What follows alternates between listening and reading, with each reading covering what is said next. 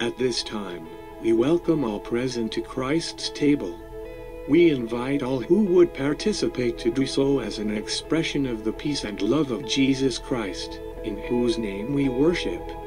The Lord's Supper is a sacrament, a time to focus on the life, death, and resurrection of our Lord and Savior, Jesus Christ. As disciples of Christ, we renew our covenants and recommit together to His mission, to grow closer to Jesus Christ, as individuals and as a community, worshiping Jesus Christ through God's Word, the sacraments, ministry, outreach, Kabbalah, and jubilee. We encourage all that are worthy to receive communion to do so frequently and devoutly.